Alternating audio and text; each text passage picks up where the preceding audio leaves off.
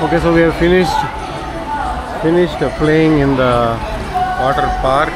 It is 10 to 4. The water timing is, so the water games is 10 to 4. That's what is written there, and they have started cleaning. So if we see here, using the tube, they have started cleaning.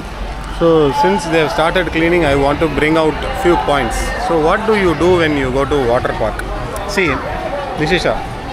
So what do you do when you go to water park? First is you have to wear a cap. Okay, so that your hair doesn't fall there. You have to ensure that you wear a perfect cap. So today we saw that there were lots of hair, right? Everywhere in the swimming pool there were hair, and it was uncomfortable for us to swim. So that is the first step. Second, before entering into the pool, you have to take bath. We took bath, right? So we took bath so that...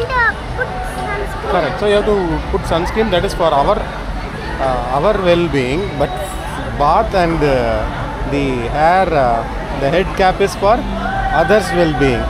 Okay, so that others will not be affected. Our dirts will be cleaned before we enter into the swimming pool.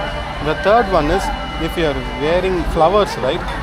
Flowers or any other thing, you have to remove that before you enter into the swimming pool, because today I also noticed there were lots of flowers there. Like the ladies used to keep flowers and come, they just like that they enter there, and the swimming pool was totally dirty. Correct. So it was not right. So when you go to the swimming pool next time, you ensure that you wear the head, what is that? Head, not mask, head cap, I'm sorry, head cap, and then you take bath before entering, and ensure that you remove flowers, and ensure that you don't wear cotton clothes, because cotton clothes will have small, we call something, right? I don't remember, but the cotton will come out. But the polyester swimming attire is the perfect one.